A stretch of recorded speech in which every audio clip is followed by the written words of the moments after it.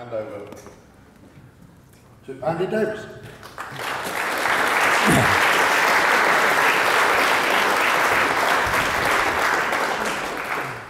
Thank you, Dave. They're all good stories, I can assure you. Although having Bruce Lawson feel your hands repeatedly over an evening can be a bit disconcerting. So I'm going to talk about performance. And Lara talked about it a bit, but we all bring biases to what we do. They're built in to who we are. And one thing to remember when I talk about performance is the background I come from. I generally work with commercial clients, with retail clients, with publishers, with telcos. I don't tend to do much work in the non-profit area or in people delivering governmental services or information-based products. So some of the things I talk about, I will relate to them, but you may have to apply some thinking on top. But one of the places I'd like to start is with a clicker that works. It's one of the things we love in performance is we love to talk about proxy metrics.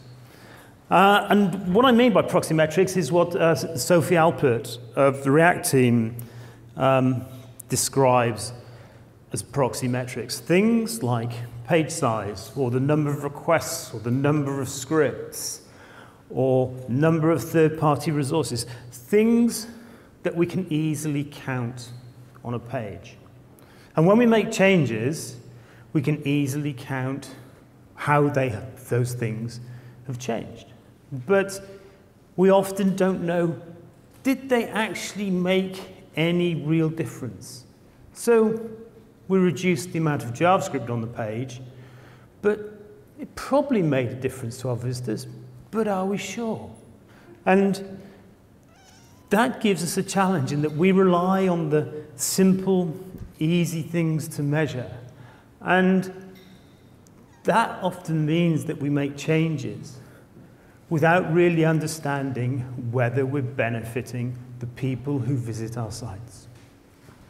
And, you know, proxy metrics are great for headlines. You know, in 2016, Wired talked about the average size of a web page was larger than Doom. Or in whenever Arnaud talked about it, I can't remember quite when, that might be about 2015, is the average web page is larger than a floppy disk. Does anybody know what a floppy disk is anymore? It's the save icon. So they're great for headlines, but they don't really tell us that much. They are useful. They are useful as guardrails.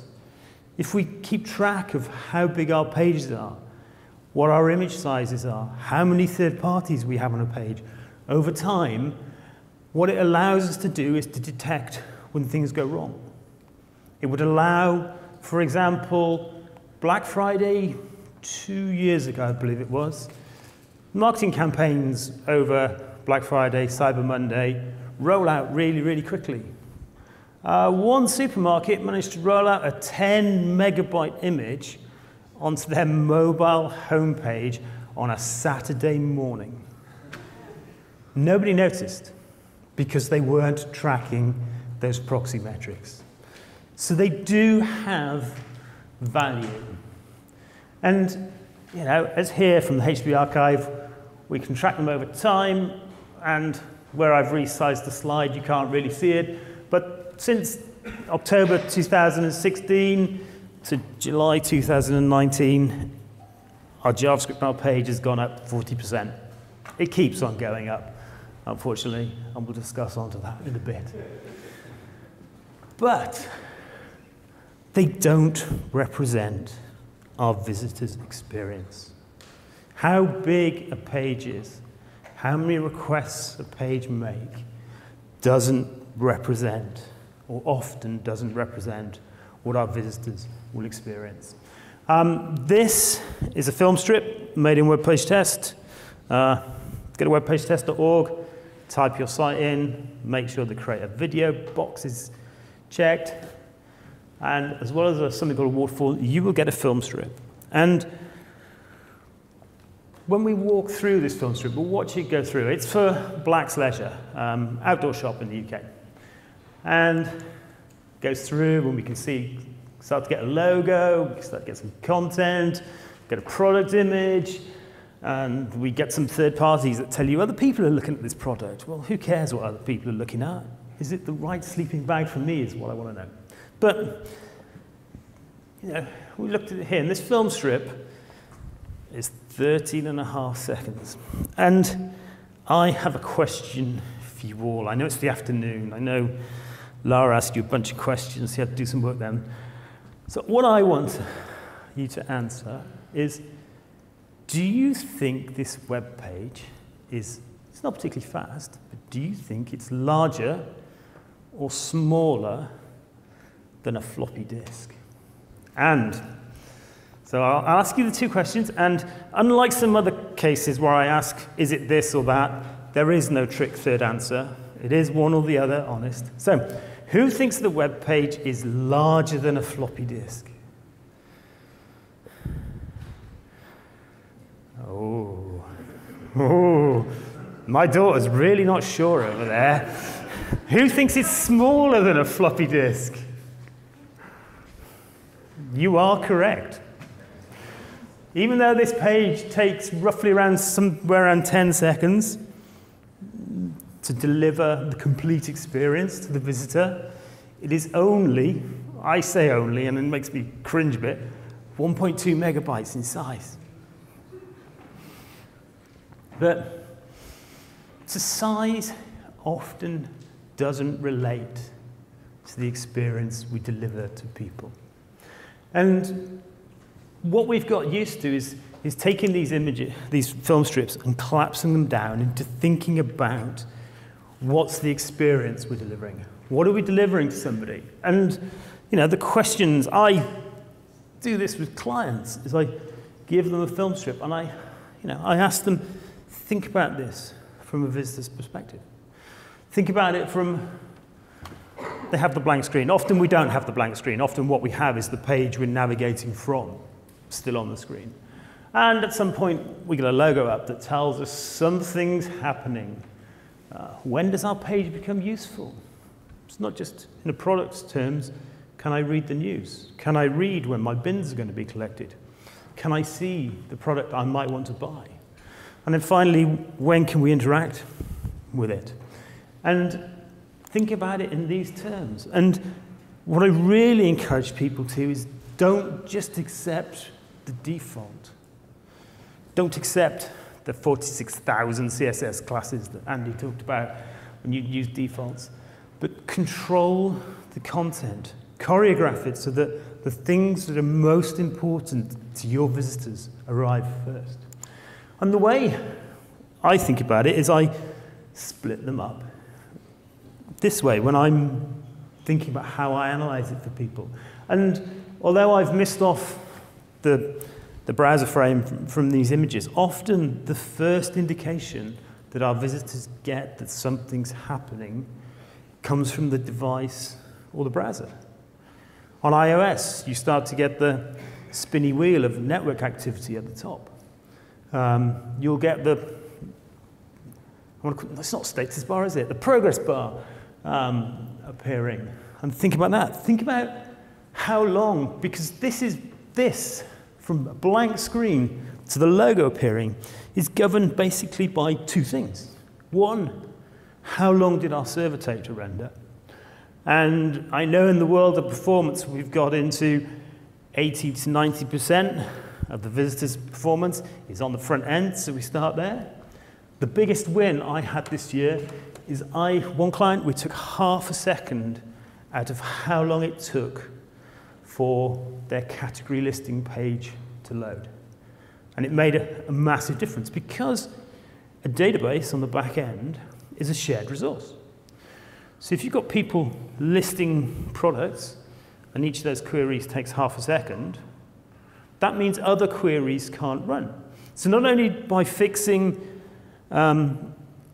one 30-line piece of code in an afternoon, did we make that page half a second faster. Because the other queries were no longer queuing up behind it, everything else on the site got a tenth of a second faster. So although we encourage people to focus on the front end because that's where the wins are, there are plenty of gains to be made on the back end as well. And often, until we get to this point, we can tell at this point, normally, I'll say normally, the browser limit here is how long it takes to download and parse and execute the content that's in the head. You can do freaky things like Jeremy Keith does on HTML5 for designers and make the title element visible. But that doesn't apply for both sites. So in this case, it's how long, what content do we need to download, how long does it take to process it, is what determines how quickly we begin to show something useful to our visitor. And then it's prioritize what's the most important content. It's a shopping site. What's the most important thing? The product that's not there. And you'll be surprised how often this happens. We've got some information on, we know we're on the right page, it's got a name. We can tell that people like it. It's got 5-star reviews. We can see its price. We can see it's got 20% off twice, not once, but twice. But the most important thing's not there. And why does the image take so long to load? Because it's lazy loaded. Probably the single most important thing on the page is delayed. And lazy loading images has its place. It's really good for images that the visitor's not going to see immediately. For stuff that you want your visitor to see, put it on screen.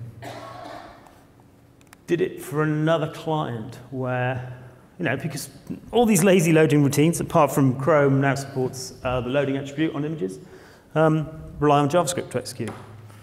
And for a client who was lazy loading all their images, we took the top 3 images and just put them in the page as normal markup.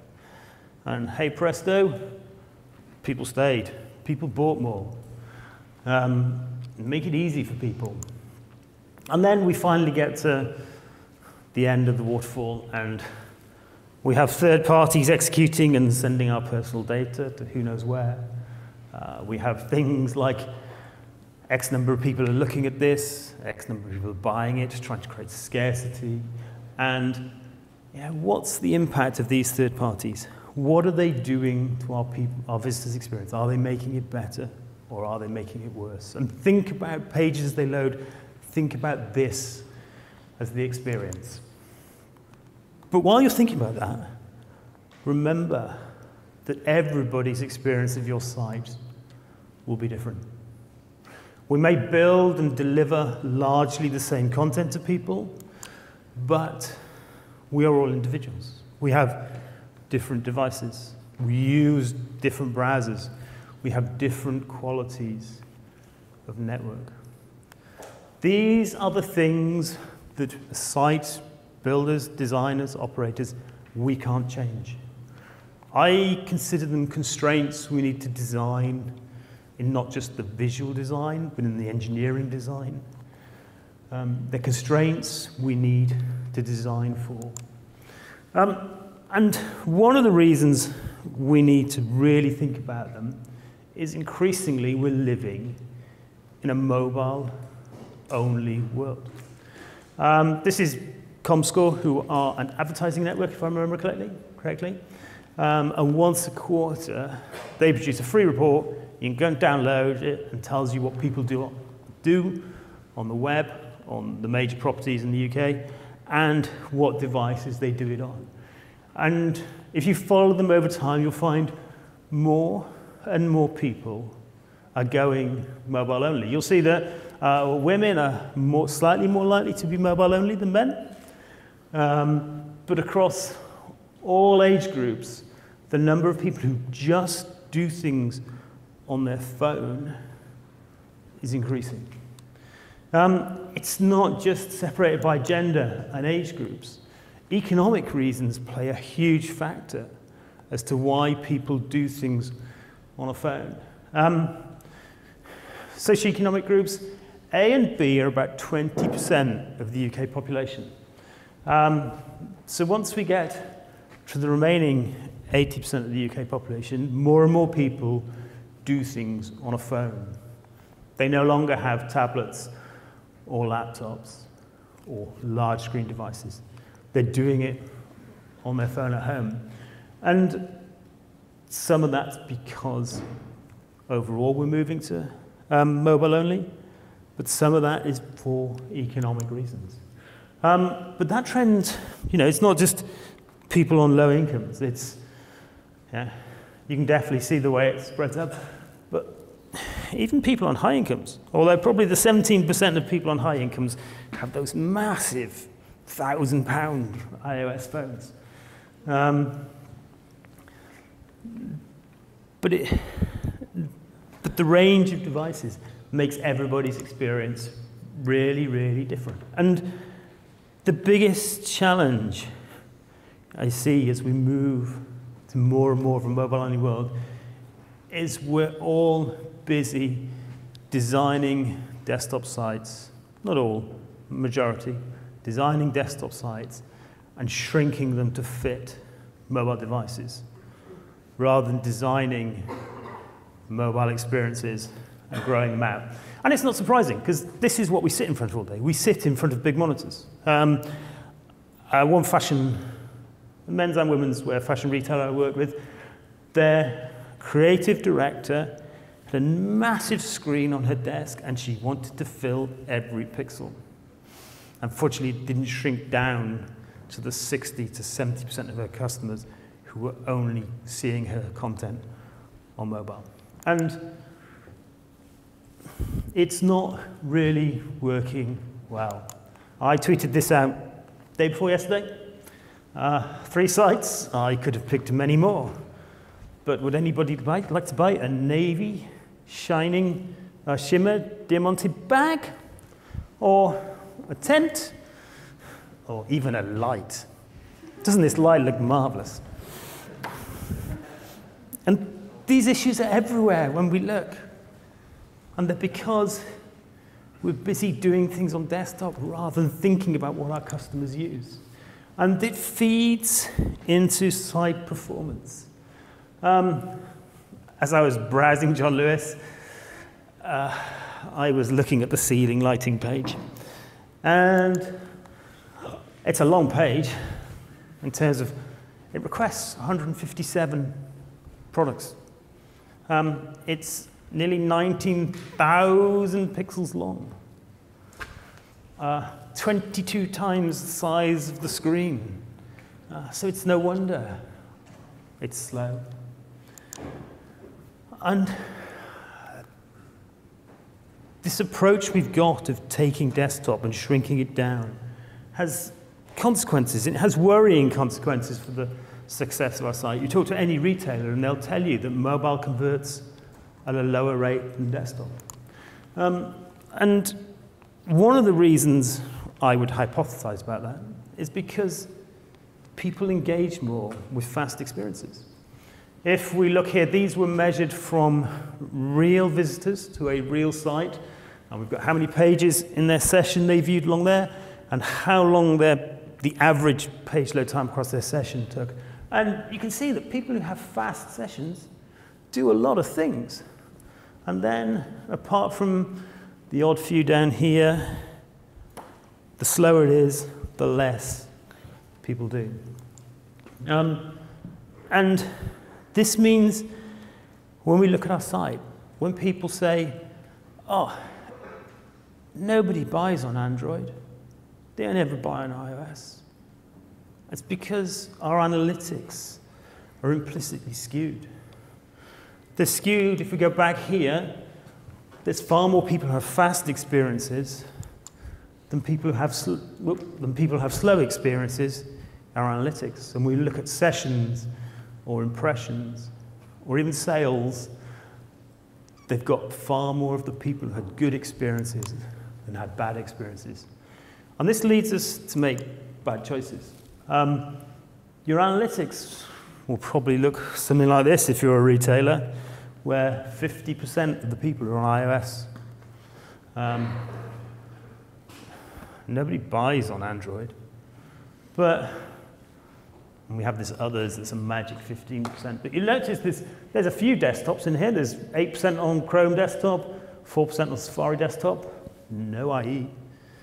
So our analytics give the indication that all our customers are on Safari, or iOS Safari, because that's the experience we've given them.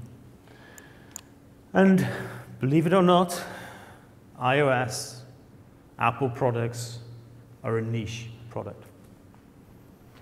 They may be a big niche. They're bought by people who have money, people like us, or we buy expensive Android phones as well. But in the UK, in 3 months to June, Android devices outsold iOS devices at a ratio of almost 2-to-1. So we have this mystery that there's more Android in the market, but yet sites show more iOS. And the challenge with this is that Android devices are generally very much slower. They sort of all tracked until we got to the iPhone 6.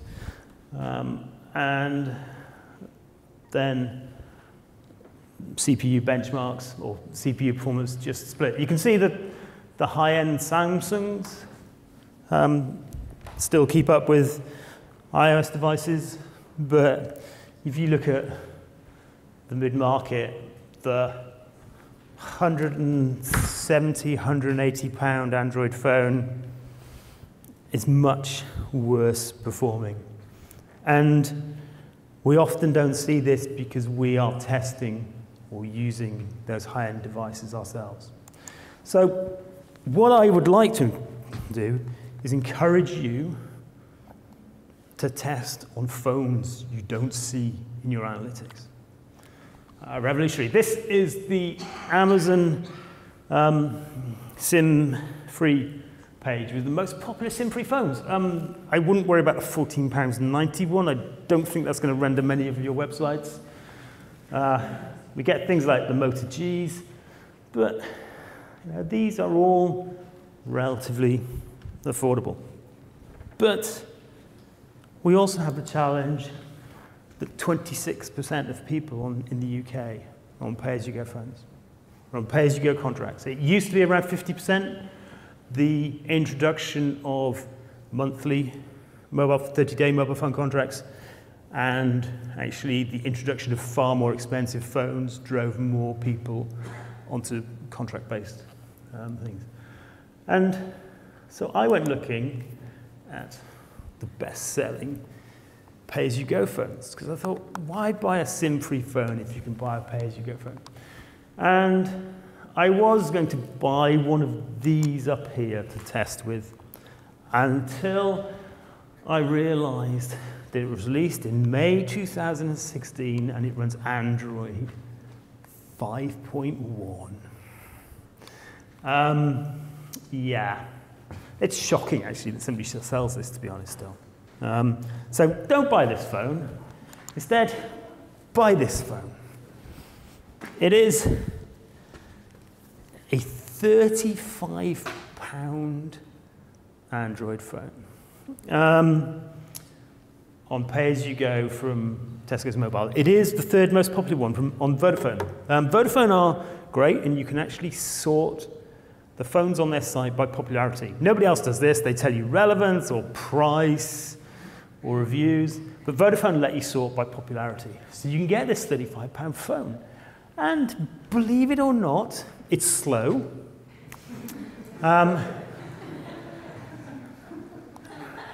It's a bit worse than the iPhone 6S I use as a daily driver, but I paid 300 quid 2 years ago, second-hand, for my iPhone 6S.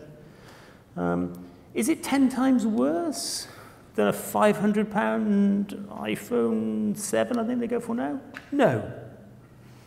It's a remarkably good phone for the money, but it will sort out the crap sites from the good sites very, very quickly.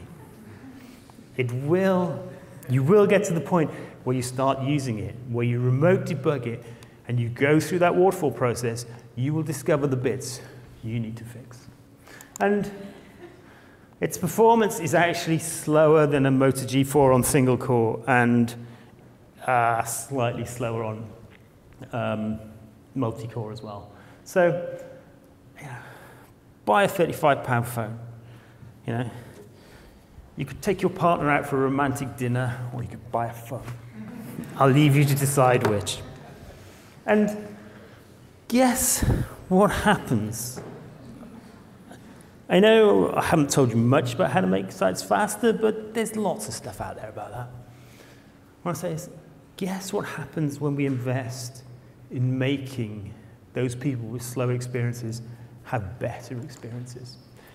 This is real. This is from a women's wear fashion retailer that we worked with a couple of years ago. And what we have is those same sort of charts that show average pages per session up here, how long the session load time was over here. This is a nice chart for iOS. The blue line is Android. And in April 2007, Android was vastly slower. 50% of people had an experience that was slower than this. They were patient people. And we did some work with them. Just one microphone falls off. And in June, we made some slight improvements, and we can see that Android has got a little bit faster, 2 seconds faster, and the curve sort of changed. Then we made some more changes, and this is June, and that's August.